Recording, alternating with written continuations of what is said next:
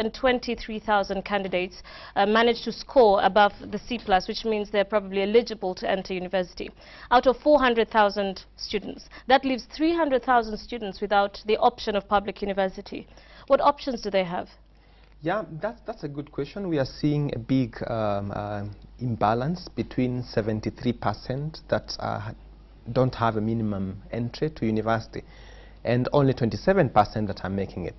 Now, we had the principal secretary in charge of science and technology promising that we have middle-level colleges for those that did not attain a C+. What we know is that of course, we have certain institutions that take these students, but then when you look at even the funding, the allocation, we are not expecting that these institutions will absorb the 73%.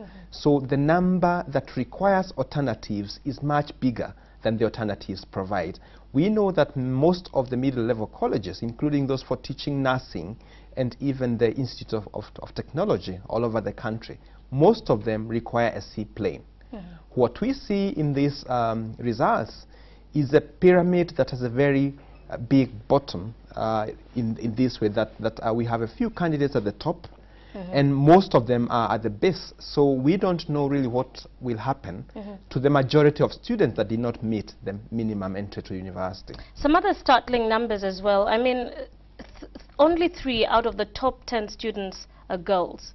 You know, what exactly is going on there? Because this is a trend we've also seen at the KCPE level, which could probably say girls are not performing as good as the boys.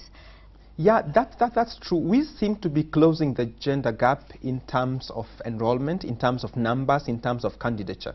But we don't seem to be doing very well in terms of closing the learning gap, especially in secondary school between boys and girls. We are seeing the same as candidates. Also the schools, there were only 3 girls schools at the top, 10 and 7 of them, and none of the private girls schools. So we need to look at what happened to the big schools like Loreto Limuru, like Alliance Girls, that always were in top 10 and now have kept on drifting further away. We need really to raise this question, and how even nationally to cover the gap of learning between boys and girls. Now, for the issue of students who do not answer questions to actually be mentioned by Professor Kaimenyi, that means that situation is actually probably worse than we think. What could be going on there? Are they saying, I do not know anything that's on this question paper? As the Cabinet Secretary tried to explain, I think these are people who could have dropped out, or some of them even practically had dropped out. They feel incompetent to even attempt. And that's the reason why they feel that they could get a certificate, because the way things are right now, if you just sit and write your name, you'll get a certificate. But then we need to ask ourselves, how come that such a thing is happening? First is to look at the curriculum. It is possible that the curriculum is way ahead of them and they feel very incompetent to even attempt. So over the 4 years, these are students who most likely have not learned anything, and this is what now they are demonstrating. So we need to focus on learning so that every student entering Form 1, at the end of the 4 years, they are able to come up with outcomes that can actually lead them to lifelong learning, but also be a ticket to other opportunities that life proffers. Talking of outcomes, English is one of the subjects that really, suffered this time round. And the Ministry of Education blamed it on the digital era. Some people call it the SASA generation, where you write XA as SASA instead of SA. And, it is negatively impacting the language and the speaking, the English language, which is our official language in the country. What is going on there, and what can be done to harness, what has been a very beautiful language for all these years for this country? Yeah, of course, there are many other languages subjects declining, but English is highlighted today.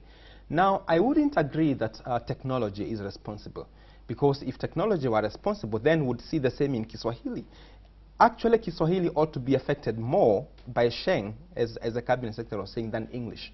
So we need to look at the pedagogy, the science of teaching and delivering English within the changing times. So I think it is a call to schools and especially English teachers to review and see what new thing do they need to bring in the teaching methodology of this language against the context that are ever changing. Let's stay with language for a little bit, and an interesting thing I picked out, early development, preschool, lower primary, statement came out that the medium of instruction shall be in the predominant language that's spoken in the area. First of all, what does that mean? Because I know when we were growing up around about that time, say if you went to school in Central, in your kindergarten, nursery school, standard 1 to up to 3, you'd be taught in Kikuyu. Yeah, is that what? Yes, the policy, as the Cabinet Secretary tried to explain, is in what is called Gashadhi Report of 1976, this commission that was formed. And one of the issues identified, and which still stands, was that when children come to class 1, our standard 1, the best language to teach, introduce knowledge, introduce the school culture to them, understanding of what needs to be understood at that time, which are the foundations of learning. It ought to be in a language that a child already speaks when they come to school. So the question of which language, what determines is which language is this child speaking. Now, I heard somebody commenting that is a policy of the 70s. If that were a policy of the 70s, then we ought to have abolished our languages by now, so that we only speak English. This is still as relevant, if not more, as it were, because introducing a child to learning, when you try to introduce new knowledge and at the same time a new language, then a child gets confused, and that's how we form a wobbly foundation.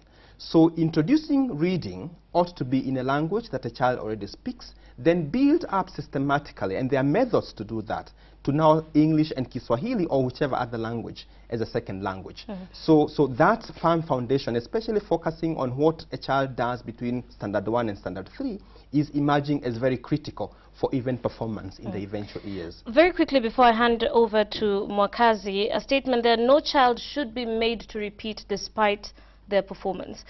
You know, as an expert in education, does repeating help at all in the performance of a child's education? Repeating helps, but a very small population. Repeating is actually not an option, because when a child repeats, it means they use more resources to cover.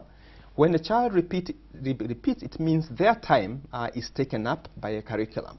What ought to happen is to create changes in both the curriculum and its implementation, so that every child covers what they are supposed to cover in the curriculum level before they move to the next level. But what we have been seeing is a lot of gap in learning, that as up to 70% of learners moving from one grade to another through the primary school and secondary school, and that's what the results are showing us. They move without having covered the curriculum expectations of that grade. So repeating grade is not a solution. However, rather than just abolishing it, we need to look at it holistically. We need to look to understand that parents are desperate, that this examination determines the fate of a person. So when I've gotten a C- and I know that my road is blocked, I have no more pathway to success, then I ought to be given an alternative. If it's not repeating, then I should be able to bridge the 1 or 2 subjects that I performed very poorly to improve my mean score. So these are the alternatives that the Cabinet Secretary ought to offer to especially the very, very many candidates who did not manage to get even a C plain. Thank you very much, Mugo, for your insights this afternoon. John Mugo, Dr. John Mugo, the Country Director of Uwezo Kenya, giving us some insights on some of the glaring differences between some of the top performers and the rest of the students in the KCSE results of 2013. I'll now hand you over back to Johnston Mwakazi for more on Citizen Live at 1. Many thanks indeed, Terry and Chebet, for that. Now we're going to take a short break. When we come back, of course, we'll be giving you much more, and including Lupita Nyong'o, who's making headlines in the international field. So don't go away. We'll be right back.